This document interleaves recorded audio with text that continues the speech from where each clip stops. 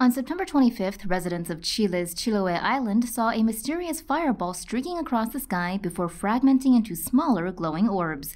According to TVN, a local woman said that following the incident, she found burning bushes near her house.